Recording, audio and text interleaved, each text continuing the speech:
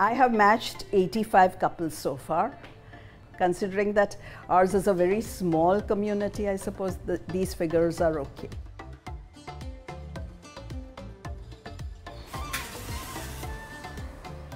I would like to make sure that we don't die out, we don't become extinct. So what I did was I made a database of all the youngsters and I started matching them on email.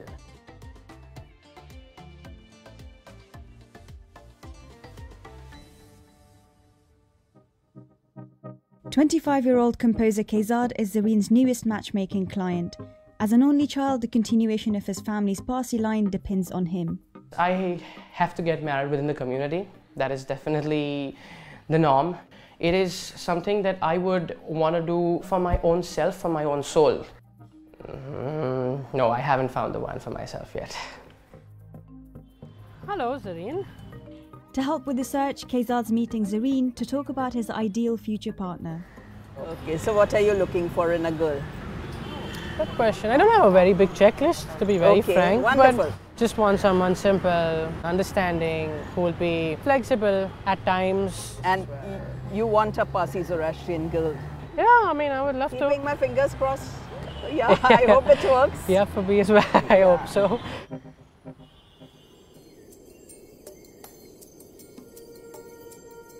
We are originally from Persia and we came to India around 1300 years ago to flee religious persecution. We gave a promise when we came that we will ensure that we do not convert anybody. Most Zoroastrians now live in India and have kept that promise of no conversions to this day. But that's limited how much the faith can grow. There are now fewer than 60,000 believers in India. That's half as many as in the 1940s. I've organised a picnic for Xerxes to meet some other young Parsis to talk about the challenges of dating and marriage in their tiny community. Who knows, maybe they'll even hit it off. I'm messaging them questions to help break the ice. Okay, so what are the things or qualities that you're looking for in your partner? The first is open-mindedness, that's for sure. You know, he has to be supportive of whatever I want to do. What then else? Tall, I like ambition. I like to see that a person wants something, he does it, and he's going forward for it. That's what I like. They seem to be getting on okay, so I'll send a question to Karishma's friend Alicia now. For her, it's not essential her future partner is a Parsi, but they need to be loyal and open-minded. Why do you think it is hard these days to find a Parsi partner? Half the Parsis are either too old, they don't want to get married, already married. So I think Parsis are very picky and thus the community is getting smaller day by day.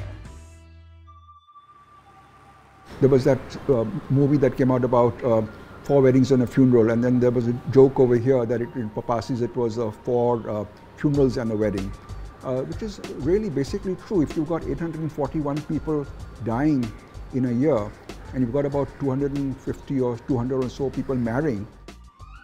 The birth rate is so low that the Indian government has stepped in, funding fertility treatment for couples under a scheme called Jiyo Parsi or Long Live Parsi.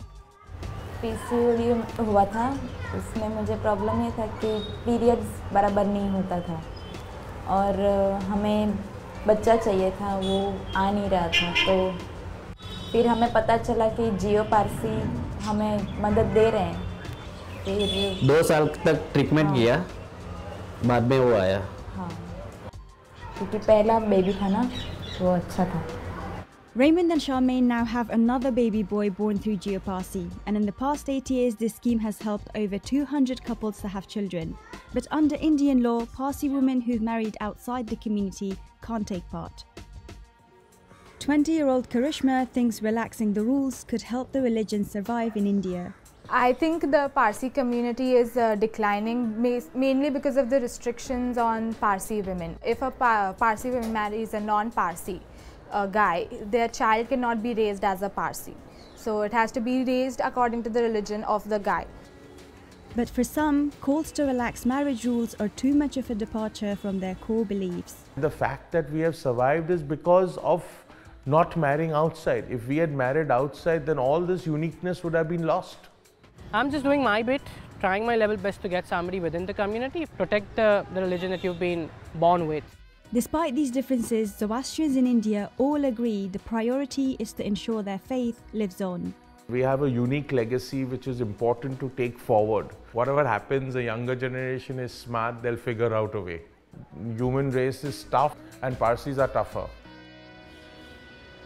It's the end of the day in Mumbai and I want to find out how the picnic's gone. It was absolutely amazing. And yeah, they're pretty jolly, I would say. It's nice to add a few more Parsis to the friend circle list. The picnic might have been purely friendship, but Kaizal's been in touch with an update on his love life. I have been speaking to someone. I found her from Serene's list. Do you think she's the one? Yes, I definitely think she's the one.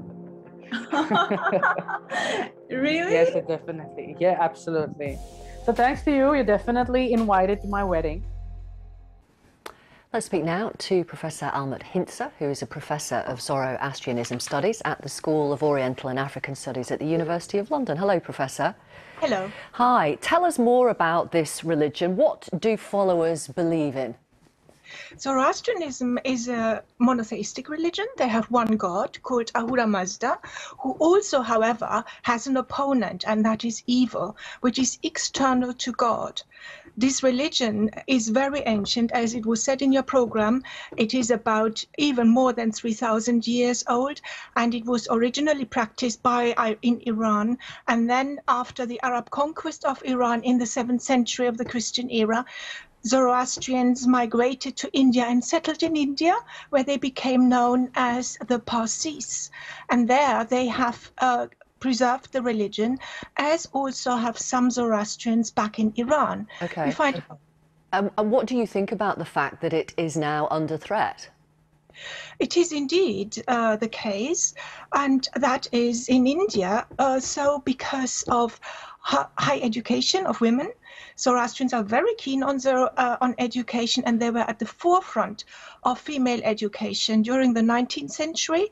Nowadays, many young Zoroastrian women are professionals and they have other priorities. So that is one reason.